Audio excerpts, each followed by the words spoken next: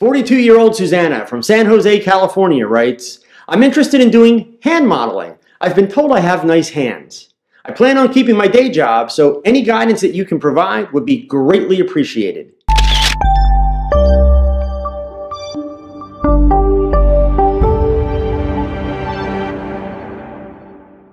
Hi, I'm Joe Edelman, and you're watching Model Mondays, where each week I'll do my best to answer a question from the hundreds of emails I receive from people like you that want to know more about the business of modeling. This week, Susanna from California asks, how do I become a hand model? Being a hand model is not as easy as you might expect. Obviously, you have to have good hands. Having good hands for modeling means that your fingers are long and thin. Your knuckles are small, which means that you didn't crack them a lot as a teenager. Your cuticles are perfect, and your nails are nicely shaped and well cared for. You need good skin. Scars, birthmarks, freckles, moles do not look good in photographs.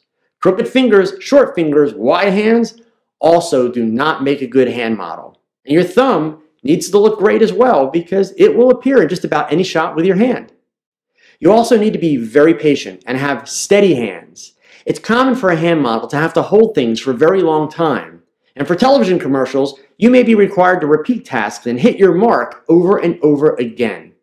Bottom line, a hand model has to take incredible care of his or her hands. Regular visits for manicures, proper diet and water intake are crucial. Moisturize your hands and always file your nails, never clip them. It's a good idea to keep your day job, Susanna, as there are very few markets that would allow a model to make a full-time income as a hand model.